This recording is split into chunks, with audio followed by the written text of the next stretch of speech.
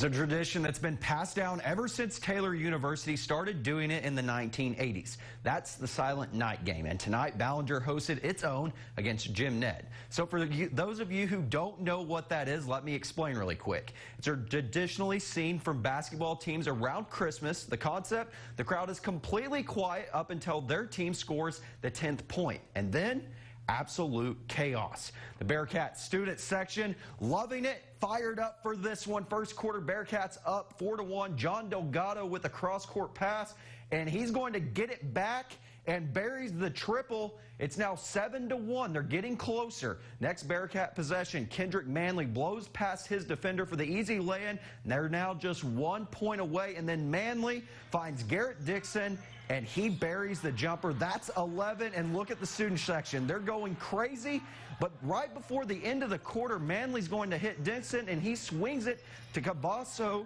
and he hits the three right before the horn. The Bearcats led 16-4 at the end of the first, but Jim Ned would come back and beat them by 2, 37-35.